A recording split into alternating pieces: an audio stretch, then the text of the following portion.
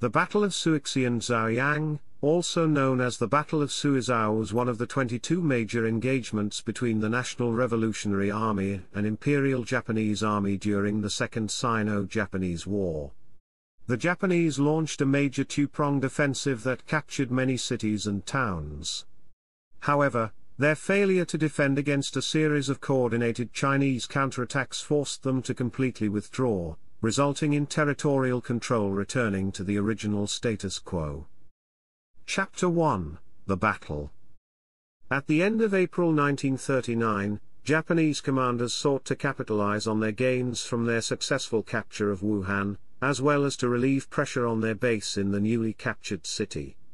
Thus, they deployed 113,000 troops in 3 divisions and 1 cavalry brigade to launch 2 simultaneous attacks on the cities of Suizhou and Zaoyang, along the Xiangyong-Huaiyuan Highway and Jingshan-Songshan Highway respectively. Japanese Commander General Yasuji Okamura deployed the 13th and 16th Divisions from Songshan to drive northwards along the Dahong mountain ranges and attacked Zaoyang from the south on the 1st of May 1939.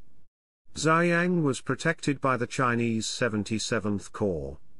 The single Chinese corps held fast against the fierce attack by the 2 Japanese divisions. On the 3rd of May, Japanese Commander Lieutenant General Yamawaki Masataka dispatched the 3rd Division and 4th Cavalry Brigade to attack Suixian and Tongbai from Yingshan and Xinyang respectively in an attempt to encircle Tanginbo and Li Pingxian's 11th and 31st Army groups.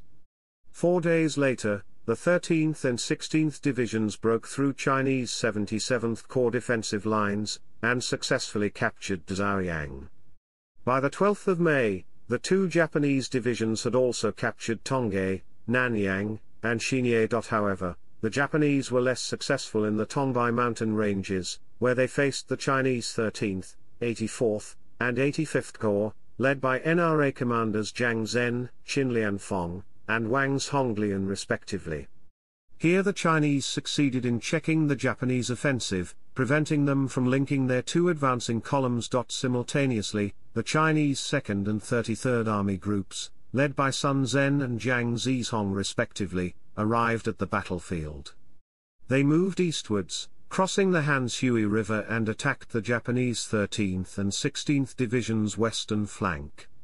Meanwhile, Tanginbo's 31st Army Group moved north from Santadian to Miang, before maneuvering northwest around Nanyang, and moving southwest to Xinyang, attacking the Japanese there head-on, inflicting heavy casualties and forcing them to retreat. The Chinese then launched a coordinated counteroffensive, whereupon the various Japanese units were forced to withdraw. By May 20th, the Chinese had recaptured all previously lost territory. Chapter 2: Aftermath.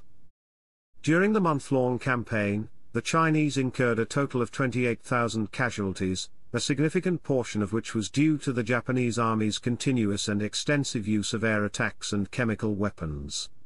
On the other hand, the Japanese suffered 21,000 casualties. Although Chinese casualties were still a third greater than that of the Japanese, it was clear that by now the casualty margin was getting smaller and smaller. Although the Japanese were initially successful in capturing many cities and towns, their inability to hold on to any of them resulted in their offensive operation ending in a complete failure.